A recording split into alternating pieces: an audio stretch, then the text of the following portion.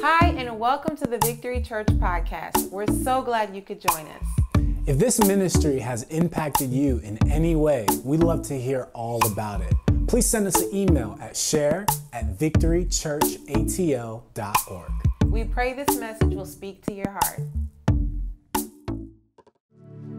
If you are a guest, you're watching right now on YouTube, your phone, podcast, wherever you are, your car, you're listening while you're driving, we welcome you to Victory. We welcome you to our 11:30 gathering, and we welcome you to week 3 of a very important series called Unmask, Finding Healing and Transparency. I am convinced through my study of the scriptures and my own personal testimony that there is a powerful, powerful release of healing and strength and freedom found in biblical and wise transparency. I believe God has called us to practice this ethic straight through the writings of James, who wrote the very first letter to the Christian church, where he said we could practice the ongoing ethic of confession prayer that leads to healing, transparency.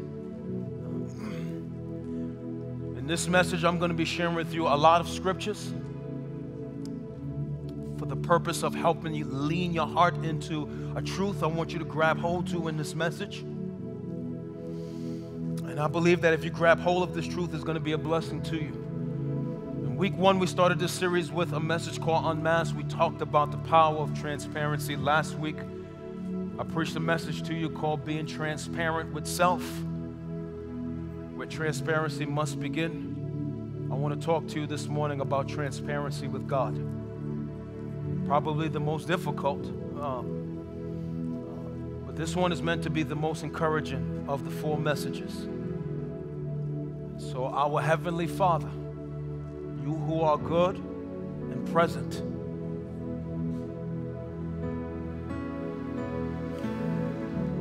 would you minister to the hearts of we, your sons and daughters, your children.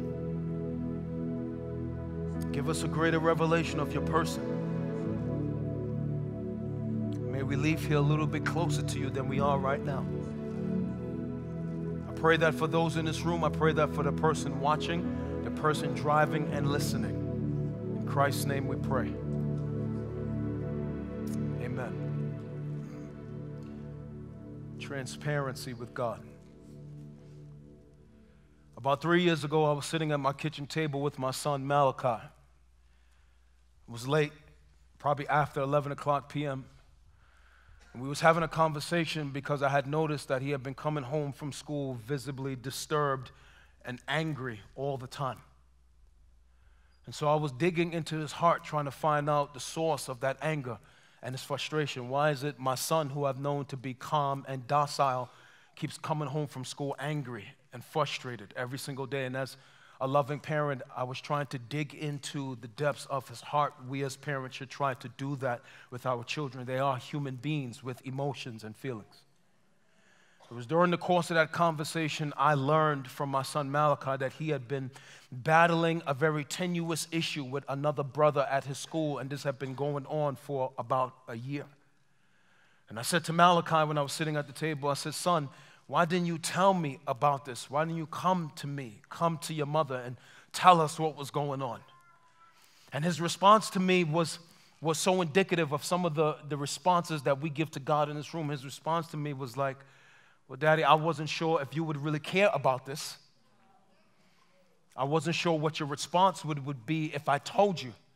And I wasn't sure how you would feel about me if I told you what I was dealing with this year at school." And so I just kind of kept it to myself.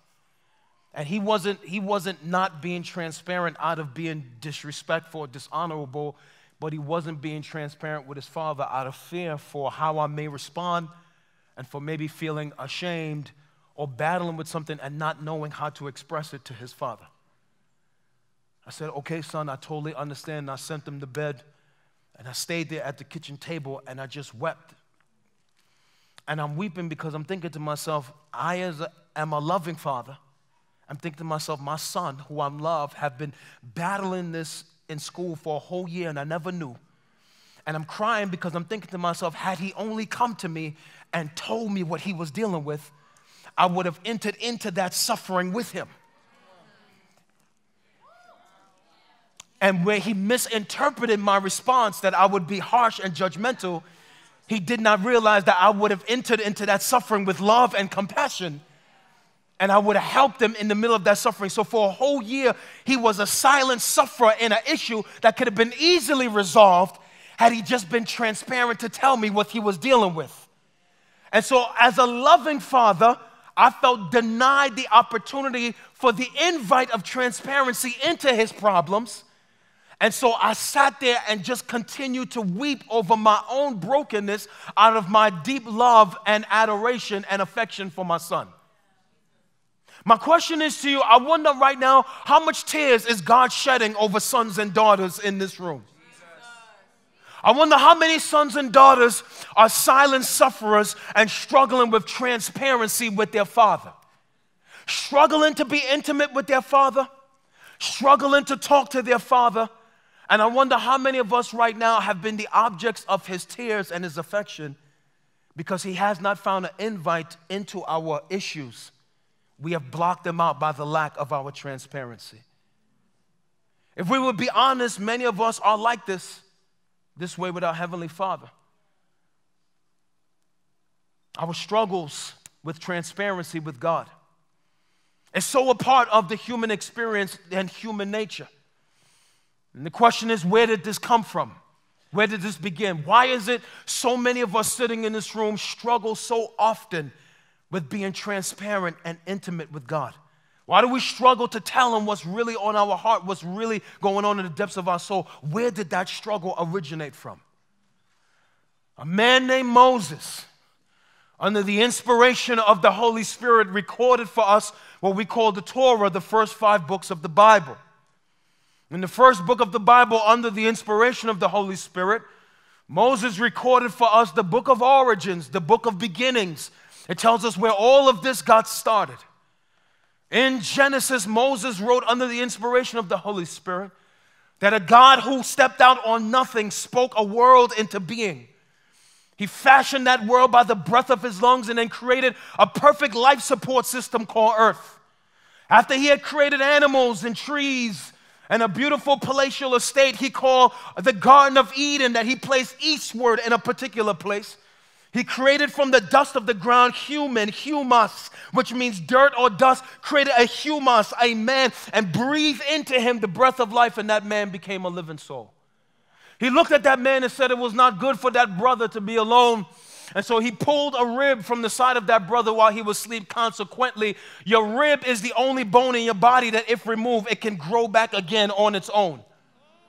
God was so wise, he wanted to make sure that he would leave a fingerprint on the inside of his creation. And so the rib could be removed and it will completely regenerate on its own. The only bone in your body that can absolutely do that. He puts a man to sleep, pulls out a rib. He creates for him Lena.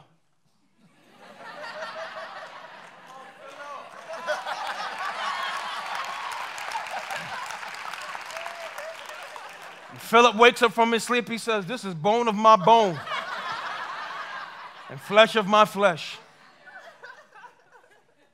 And the scripture says, for this reason, a man will leave his mother and father and be united to his pineapples.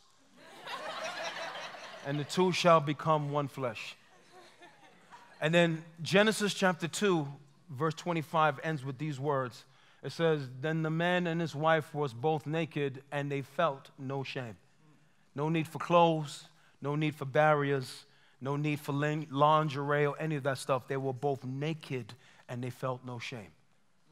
They had intimacy with God, intimacy with each other. They were in perfect harmony with their father until Genesis chapter 3. In Genesis chapter 3, Moses records the entering into that garden of Satan, who had been in the world before man was created. According to Jesus, Satan was kicked out of heaven. Jesus said, I saw him fall like lightning down to the earth. And he was there in the garden when Adam and Eve got there and came to them in the form of an upright serpent with hands and feet and communication and speech.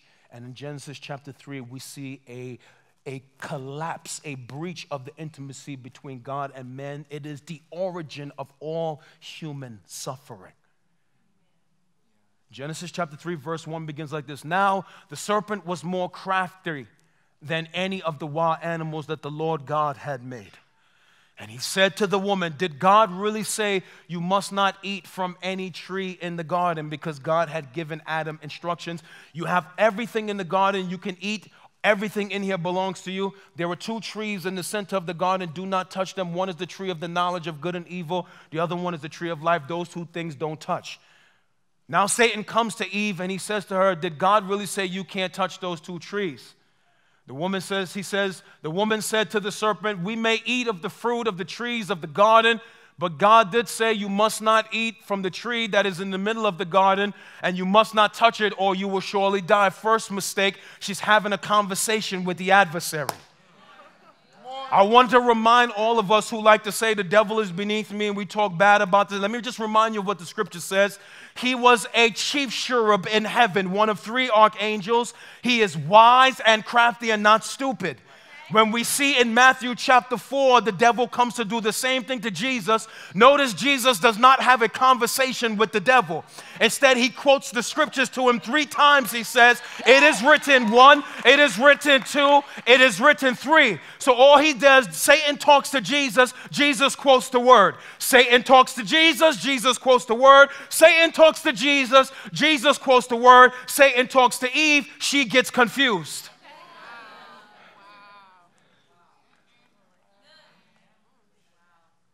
Verse 4, you will not surely die, the serpent said to the woman, for God knows that when you eat of it, your eyes will be open, and you will be like God, knowing good and evil. So now he deceives her with a half lie and a half truth, because the best lie is not a whole lie. The best lie is a little bit of truth mingled with a little bit of lie. That is the best deception.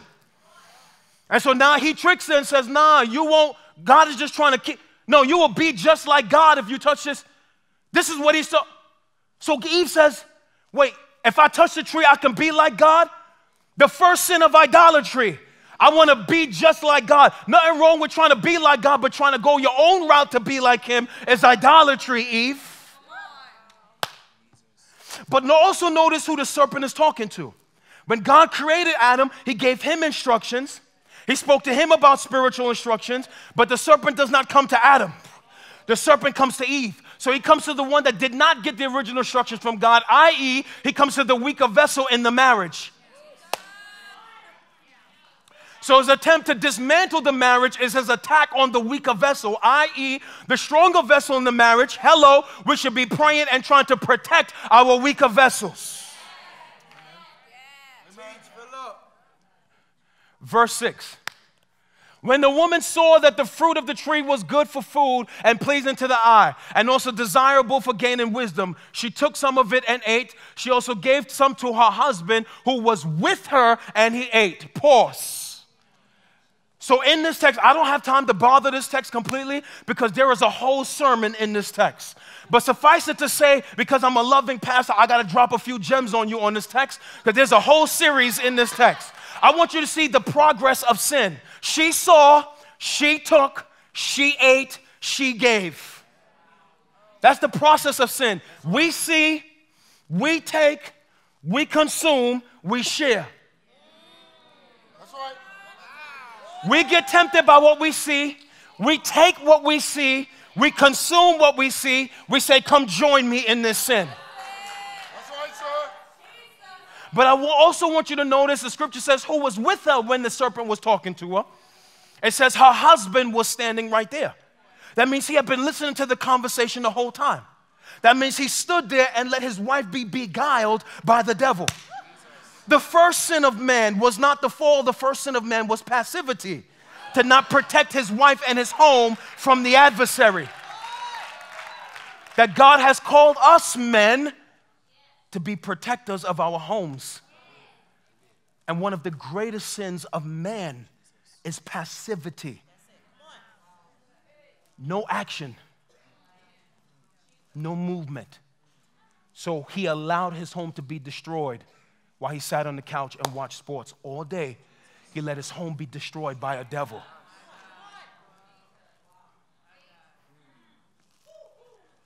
Verse 7. Then the eyes of both of them were open, so now they fell into sin. Now they adopted a new nature. I'm teaching. and they realized they were naked, something they did not know before. Okay? So they sewed fig leaves together and made coverings for themselves. Now the next verse is critically important. Watch the next verse carefully. Verse 8. Then the man and his wife heard the sound of the Lord God as he was walking in the garden in the cool of the day, and they hid from the Lord God amongst the trees in the garden. So now God is coming in to do what he normally does. I'm just trying to have fellowship with my son and my daughter. We have been doing this all this time before, but now something is different. Now instead of coming to me, now they're running from me. Now instead of hiding or being with me, now they're hiding from me. Now our intimacy is broken by your knowledge of your shame. And they're hiding from God. The next verse is a bombshell. Verse 9. But the Lord God called to the man and he says, where are you? Pause. You can't just read by that. There is a theological bombshell in this verse. The Lord God called to Adam and said, Adam, where are you? Pause. If we understand the scripture, we know that God is all-knowing, which means there is no ambiguity with sovereignty. So the divine sovereign who knows all things is shouting to a man, where are you?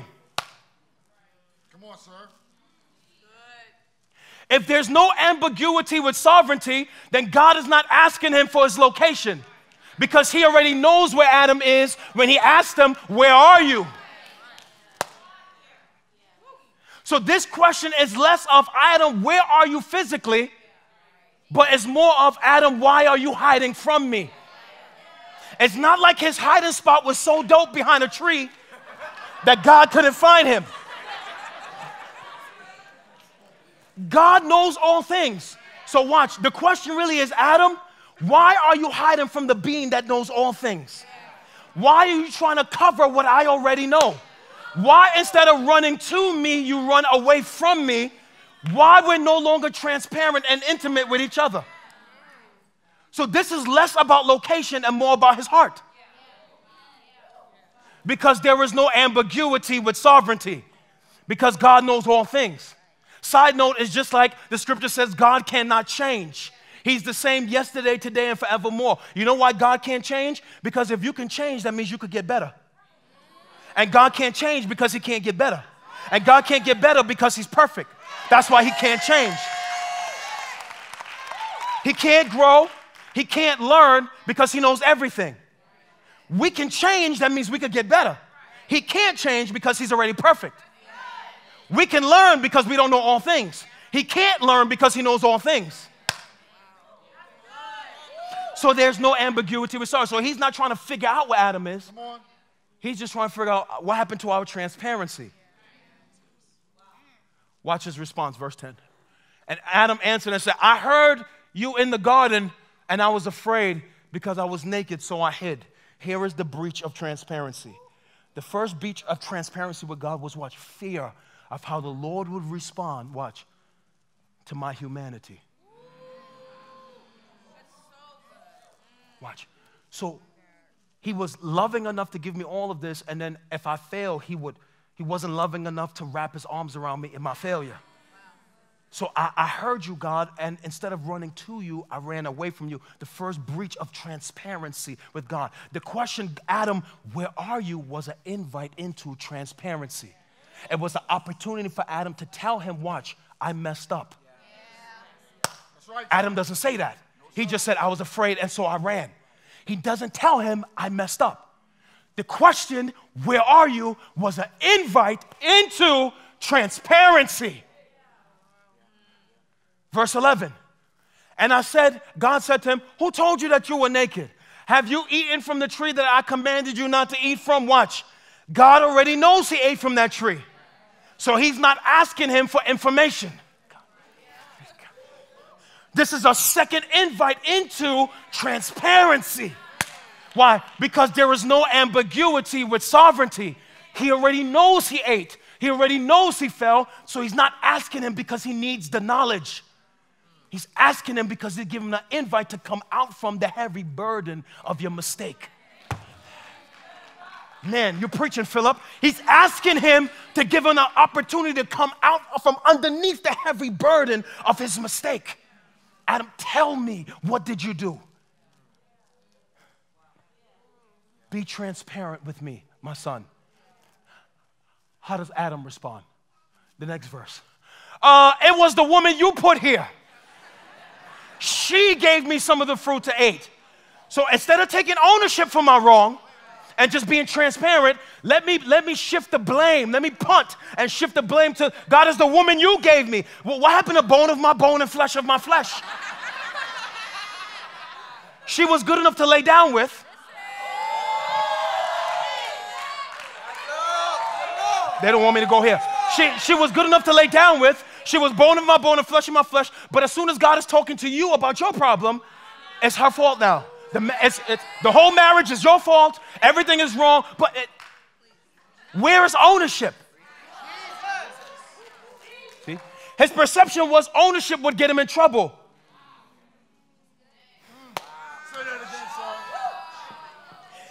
His perception was ownership would get him in trouble, is why he was afraid. He did not think that ownership might find him grace. For those of us who have parents and have children, you ask them about something you know they did. You know they did this. You came home, you see something out of place, you know they did it, and then just ask them just to test them. Did you do this? And you know what? You're looking for two roads. If they be transparent, they might find grace. If they lie, I'm going to have to deal with them.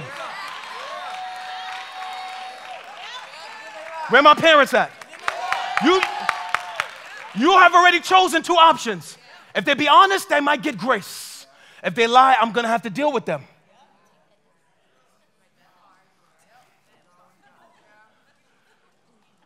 Watch.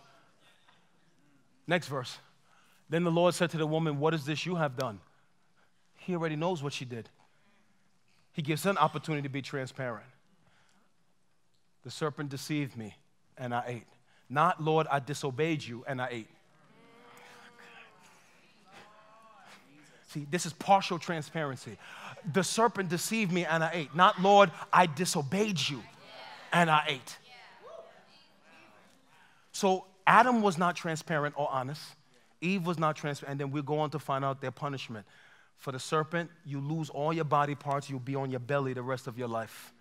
For the woman, in pain, you will bring forth children. Y'all know that's true. And for the man, for the rest of your life, you will work hard to earn your labor. No more blessing of palatial estate. Now you will work a 9 to 5 to bring home that bacon. That was the punishment.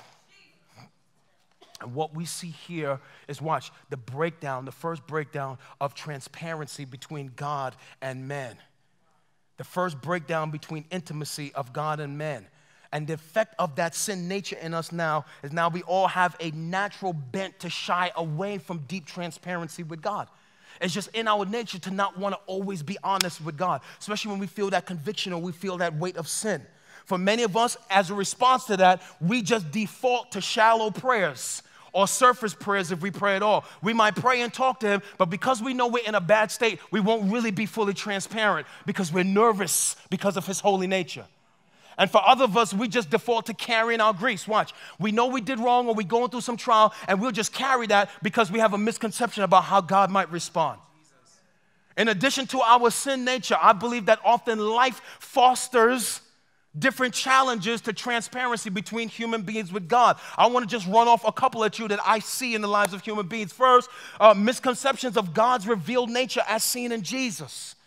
That is, there's a lot of us, we see God as angry, vengeful, wrathful, spiteful, and because we have a misconception about his nature, it's hard for us to be transparent with him. The scripture says, Jesus said, if anyone has seen me, they have seen the Father. And so if we want to know the character of the Father you serve today, all you have to look at is the character of Jesus. What do we see in Jesus? He's loving, he's kind, he's gracious, he's patient, he's forgiving, he's slow to anger, he's rich in mercy. He finds people caught in adultery and said, where are your accusers? Neither do I accuse you. Go and sin no more. He sees a woman in sin breaking oil over his feet, and he says what she has done will be told forever for the endless ages of eternity. We see that he loves children. He's a friend of sinners. His only problem was with religious people. Another barrier to intimacy with God is father wounds that distort our persona of who God is. Some of us, when we hear the word father, we think abandonment. When we hear the word father, we think absent. When we hear the word father, we think rejection. When we hear the word father, we think work too much, sacrifice me on the altar of career. When we hear the word father, we think gone. When we hear the word father, we think never talked, never had a conversation. When we hear the word father, we think sexual abuse. When we hear the word father, we think violent. When we hear the word father, we think chose a drug over me. So when we hear the word father, it stirs up in some of us a kind of negative connotation that because of that, it's hard sometimes for us to connect with God as a father. That's why the writer of Hebrews in chapter 12 makes this comparison between earthly fathers and a heavenly father, that the better our heavenly father is, the more it helps us to understand what our earthly father is supposed to be like. So some of us, we don't even know the feeling of sitting on a daddy's lap and just telling him what's in our heart. We don't know what it feels like to be intimate with a male figure in our home or in our life. Another barrier to intimacy with God or transparency is our trust issues with God, his person and his intention. Some of us, if we would be honest, we don't trust God. We are afraid that if we told him what we really felt, he might strike us, he might make us a nun, he might send us to some country we don't want to go to. We're afraid if we told him how we really felt, he would respond to us in a way that we don't trust his intentions. We don't believe that he has our best interests at heart. Another intimacy or another barrier to transparency is our struggles with intimacy in prayer. Some of us knows what it feels like. We'll rattle off a quick 2-minute in prayer. We spend all of our life in that 3 feet side of the pool, but we never get into that deep side of the pool where the waters are covering us from the glory of God in prayer, that we're swimming deep into the intimacies of who he is. Another struggle to our transparency with God is our struggles with being runners. Some of us knows what this feels like. We are runners from God. Man, anytime we start feeling like God is getting too close to our heart, man, we run.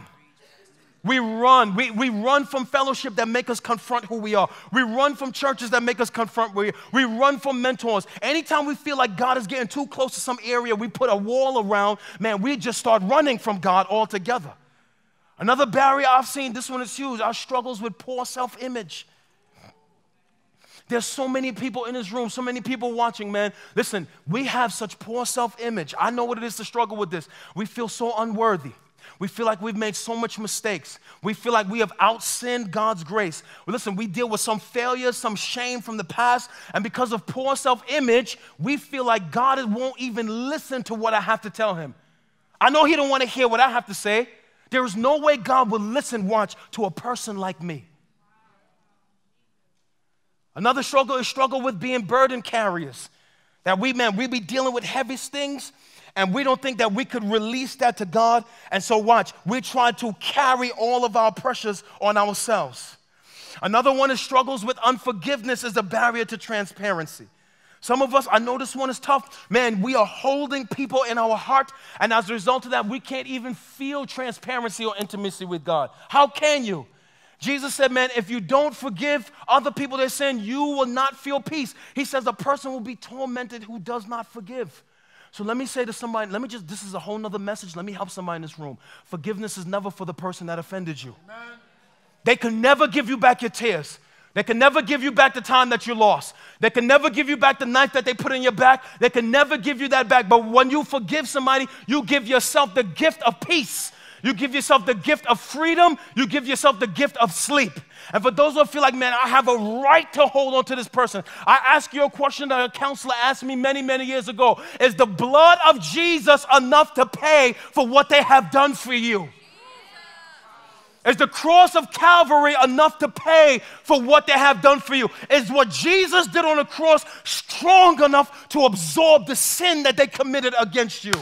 You can never get back those tears. You will never get back those years. You will never get back your virginity. You will never get back your innocence. But is the cross of Christ enough to pay for what they did? To say the blood of Jesus is not enough to pay for that offense is to say my right to To hold a person is almost an offense against the cross. Lord, your blood was not strong enough to pay for that offense. Let me help everybody, doctor. It's not the blood plus anything. For the Apostle Paul says, man, it's not faith plus anything. It's faith and in Christ and that alone. Sola fide. Right? And so I want to help somebody in this room who says, man, I have a right to hold this person because what I've done, man, remember was your Lord hanging on a cross who said, Father, forgive them, for they know not what they do. It's not because they deserve it. It's because you deserve freedom. You deserve to sleep. Somebody, you're going to sleep good tonight, right? You're going to sleep good tonight.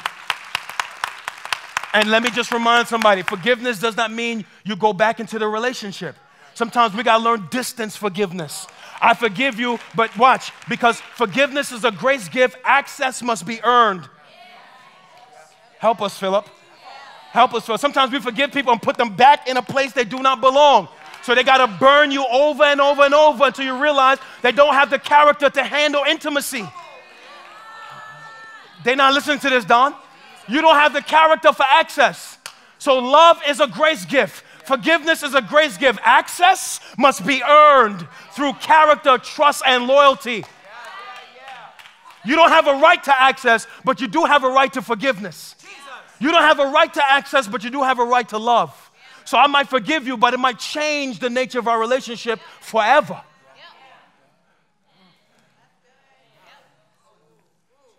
Another struggle of transparency, man, is our struggles with overt and unseen pride. That when we are prideful, it's hard to be transparent with God. And the risk, listen to me, of us not being transparent with God, the risk of doing that is sometimes we'll deal with dysfunction longer than we have to. We'll deal with unhealthy mindsets and unhealthy emotions longer than we have to. We'd be stuck in cycles of brokenness longer than we have to. Man, we risk God leaning into that pain, not knowing that all he wants to do is come in and love you, comfort you, help you. But because of our fear of being completely transparent with God, man, we stay stuck in things longer than we have to, all the while he's just waiting for an invite into that problem. I want to tell you something that may shock some of you. Here it is. God delights in the bearing of your soul in transparency and humility and dependency upon him. And some of us, man, look, this revelation transformed my life when I got this many, many years ago.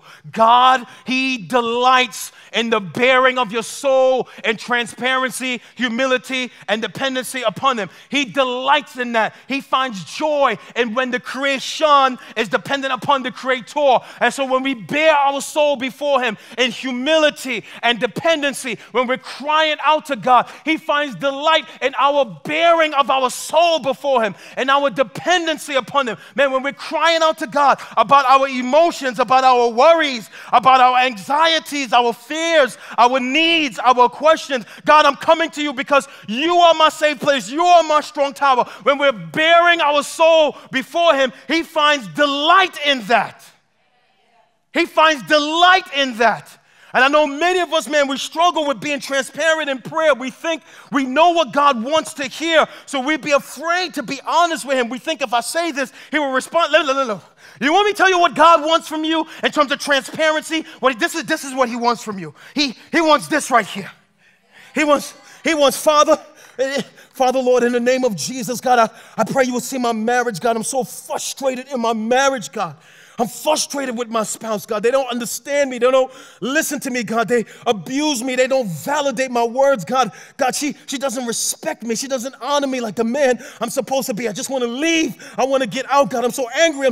Oh, Father, look at my husband, God. He doesn't validate me. He doesn't love me. He only wants to have sex with me. He doesn't listen to me. He always shuts me down, God. He dishonors me. I just want a divorce. I made a mistake. I should have never got married. Oh, Father, I know you keep telling me stop hopping in and out of these beds, but I can't stop, God, Lord. When I lay down, I feel love. When he's in me, I feel like he's loving me, God. I know it's wrong, but it feels so right, God. I don't know what to do, God. I know when I get up from the bed, I'm crying. I know you can't stand when I do this, God. But Lord, it just feels so right. I don't know what love feels like. I need this from you. Oh, Father, God, I don't know how I'm going to pay this bill, God. I'm not sure if I can ask you for money. Can I trust you to help me pay this, God? Oh, God, these children, I don't know how to parent them, God. I need wisdom, Lord. I can't stand them. They're messing up my life. I didn't want them, God. I don't know what to do. This is what he wants from you. Honesty in prayer. Lord, I'm hurting. Lord, I'm battling insecurities. Lord, I'm afraid. I'm battling insecurities. God, I don't love myself. I only feel pretty when I got on my makeup. They told me I was not pretty. They called me ugly when I was young. God, I don't love myself. I know you told me I'm fearfully and wonderfully made, but I don't believe it. I have doubt, God. I have unbelief, but help me in my unbelief. I don't believe you. I know you would do it for them, but I don't think you would do it for me. God, I don't feel deserving. I feel unworthy. This is what he wants from you. What is the point of wearing a mask before the one that knows you completely?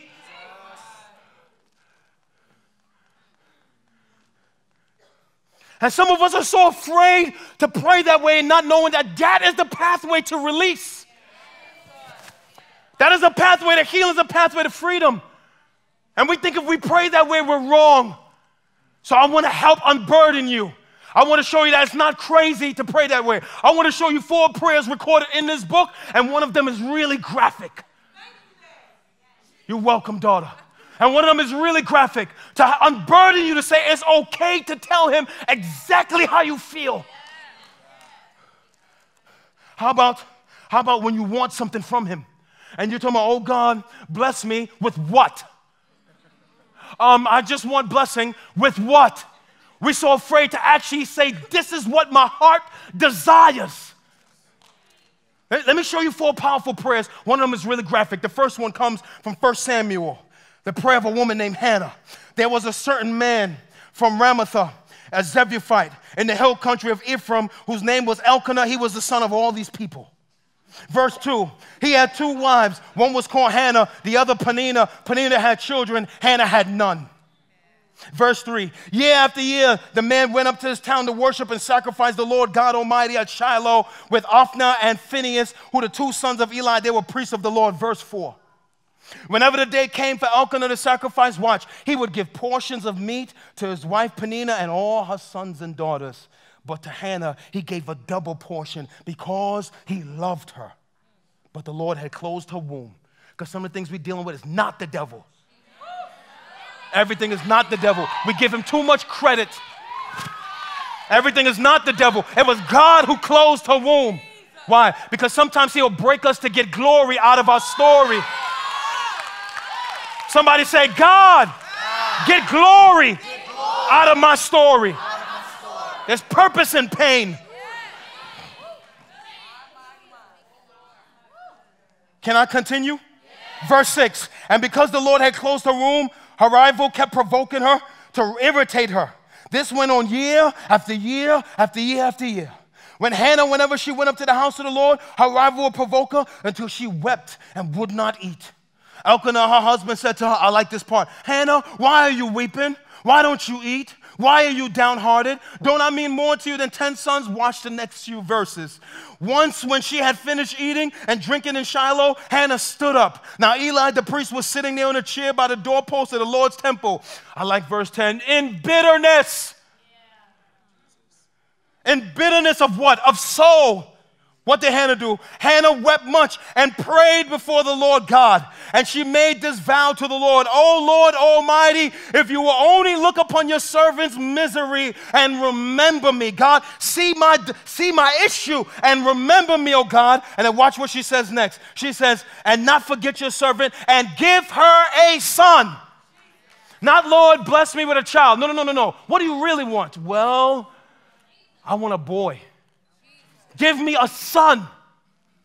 That's as transparent as you can get. Man, I don't just want a child. I want a boy. It was these prayers my wife and I prayed that gave us Josiah.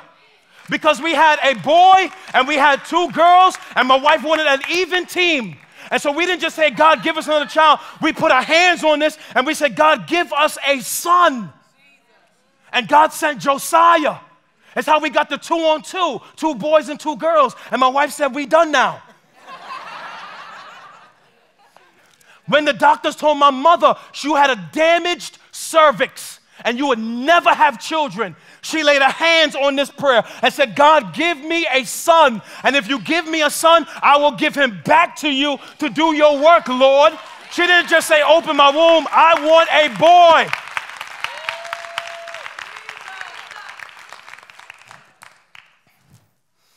Then I'll give him back to you. Verse 12. I like this part. As she kept praying before the Lord, Eli observed her mouth. Hannah was praying with her heart. Her lips were moving, but no voice was heard. Eli thought she was drunk. He said to her, how long will you keep getting drunk? Get rid of your wine. And I like the next verse. Not so, my Lord. Hannah replied, I am a woman who is deeply troubled. I have not been drinking wine or beer. I was pouring out my soul before the Lord.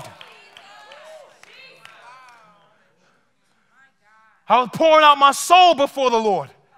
Nah, that ain't strong enough for y'all. How about I get more graphic than that? How about a man who was angry because his friend betrayed him? And said, oh, Lord, bless them. No. How did David pray when he was angry because he was betrayed and he was hurting? This is too graphic for some of y'all. I know you didn't think this was in the Bible. Psalm 109. Oh God, whom I praise, do not remain silent, for the wicked and deceitful men have opened up their mouths against me. They have spoken against me with lying tongues on social media.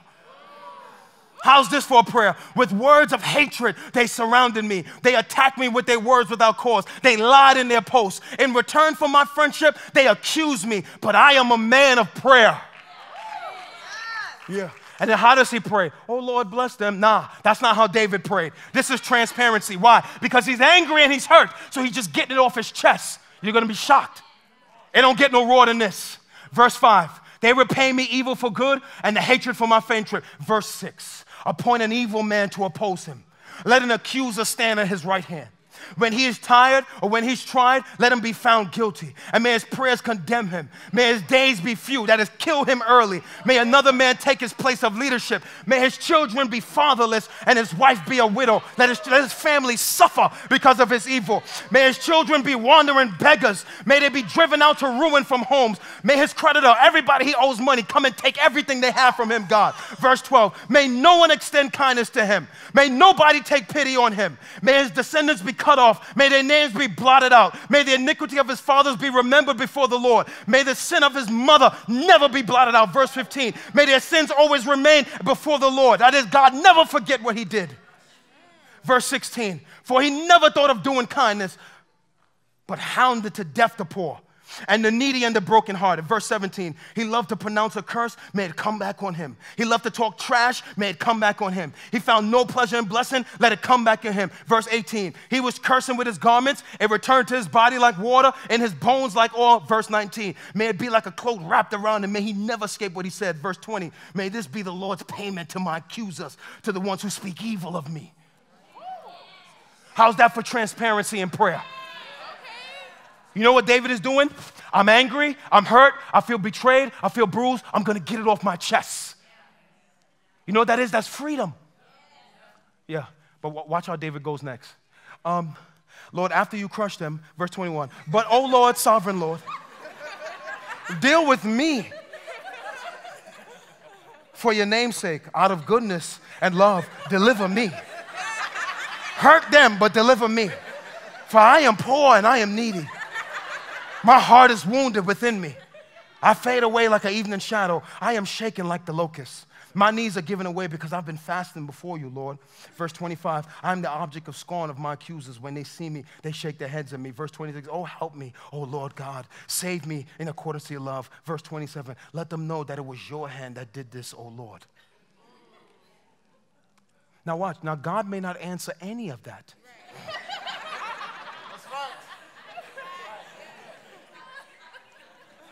But watch, he got that off his chest.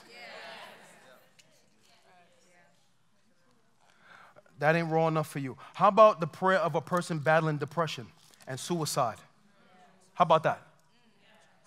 How about that? How did a person who was suicidal pray? A son of Korah who was suicidal and depressed. Verse 88, Psalm 88. Oh Lord, the God who saves me, day and night I cry before you. I'm just trying to show you what transparency looks like. May my prayer come before you and your ear to my cry. Watch this. For my soul is full of trouble and my life draws near to the grave. This is, I feel suicidal. I've been here twice in my life.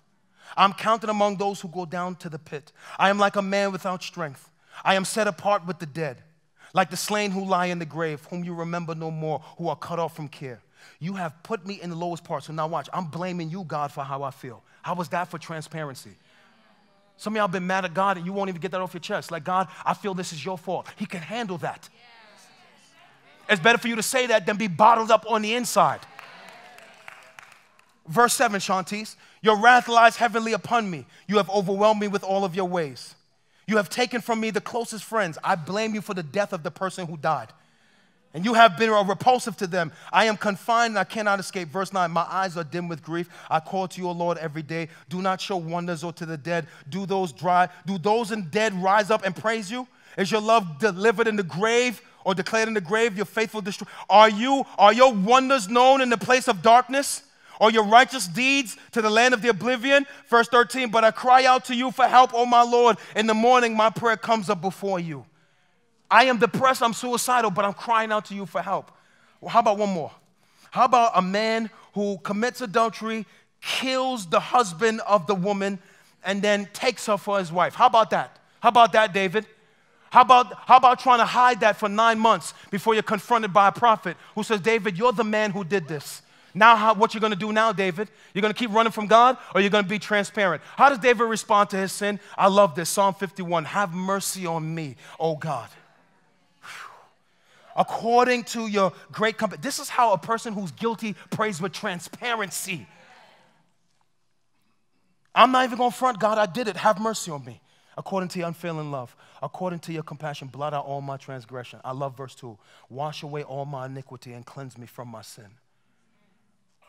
Let me not hide. I love the next verse. For I know my transgressions. I know my sin is always before me. Against you and you only have I sinned. I've done what was evil in your sight, so that you are proved right when you rebuke the hell out of me.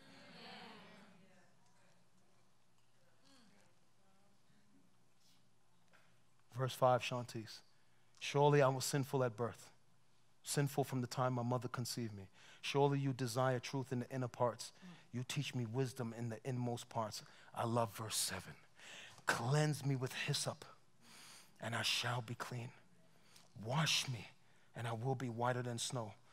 God, after you have done all of that, let me hear joy and gladness. Let the bones you crushed inside me, let it rejoice. Hide your face from my sins. God, I don't even want you to remember what I did. Blot out my iniquity. Do you pray like that when you sin? Some of you sin and don't go to him. Verse 10, I pray this over my life every day. Every day.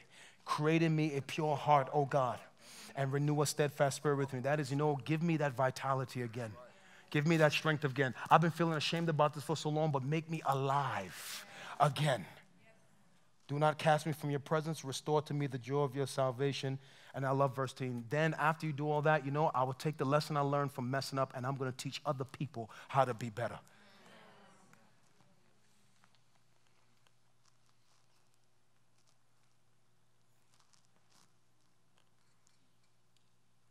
Bearing your soul before the Lord. How many of us pray like that? And for what it's worth, when you start to pray with that level of transparency and honesty, when you start to talk to God with that level of transparency, you know what you're going to find? Freedom. Release. You're going to have a chance to vent. You say, Pastor, how do I do that? I'll give you 3 powerful steps of wisdom, and I'll pray for you. How do you begin to just be transparent with God, your Heavenly Father?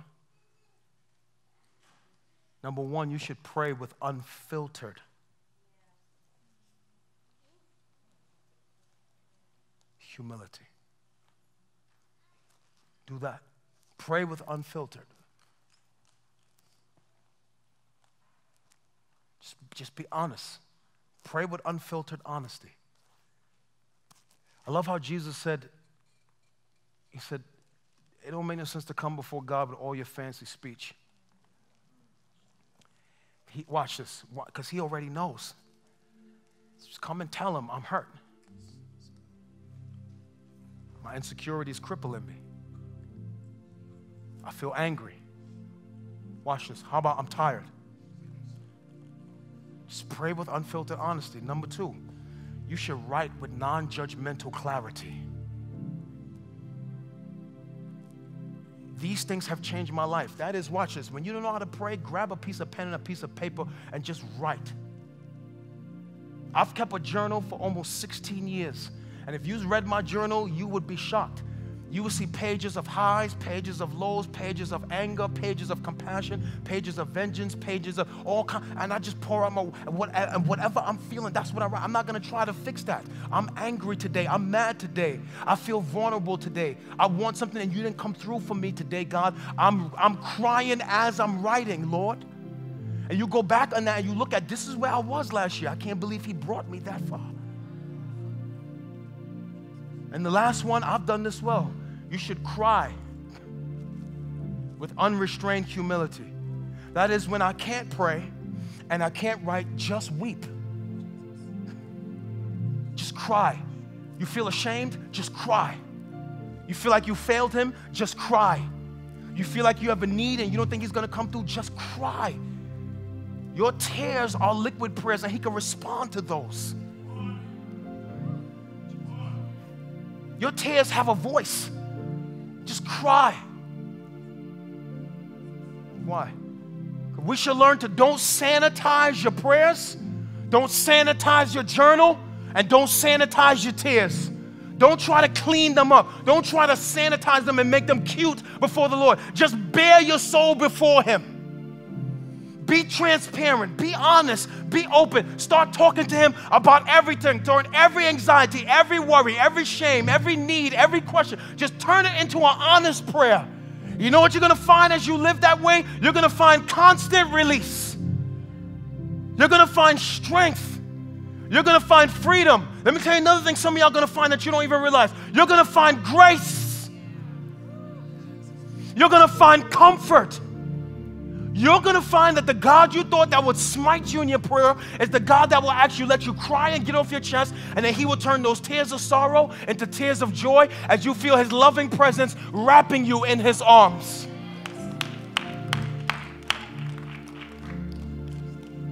Sometimes you could just sit down in His presence, Indian style or whatever the case may be, and act like you're looking across from Him and just like you're staring into His eyes, or even in shame, put your head down and just tell Him what's on your heart. We do a good job sanitizing, masking, covering up. Watch. Look. Let me finish with this thought. Imagine that the God who knows you completely and loves you unconditionally is the one that's giving you the invite into transparency. You missed that. Watch. He loves you unconditionally. Watch this. And at the same time knows you completely. So you have no broken areas He don't know. Why mask? You have no failure He does not know. Why mask? You have no insecurity, no anxiety, no desire that He does not know. Why cover up before the person that knows everything? My son, my daughter, where are you?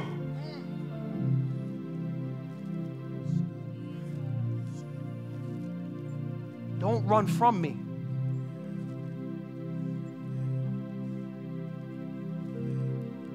Keep running to me. Why? Because the Lord is gracious, slow to anger, abounding in mercy. I love how the scripture says He's a strong tower. The righteous run into Him and find safety. I love how the scripture says that He hides us under the shadow of His wings. I love how the scripture says He leads us into paths of righteousness for His name's sake. I love how the scripture says He leads us beside calm waters. You can't have calm waters while you're being fake. You have calm waters through transparency. He restores my transparent soul. Watch, He loves you. And for me, Philip Anthony Mitchell, the fondest moments of my life is when I'm in my prayer room. No music, no children, no nothing. And it's just me and the Father. And I divulge all of my heart before Him. And I can feel Him sitting there with me. For me, it happens at 4 a.m. every Sunday, 5 a.m. every other day during the week. And it's quiet. And I'm just sitting there with my Father. And I'm just divulging all of my heart before Him. For me, it is the most fondest moments of my life. I wouldn't trade those moments for anything in this life. And through that type of transparency with God, you will find healing, strength, encouragement, and freedom. Be transparent with your Father. That is my prayer for you. In the name of the one who died to create that access, the Lord Jesus Christ. He loves you.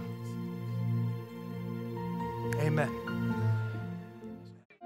We truly hope this message resonated with you and encouraged you in Christ. If this ministry has been a blessing to you, please support the spread of the gospel by visiting us online and choosing the giving option that works best for you. And again, thanks for tuning in, and we look forward to seeing you next week.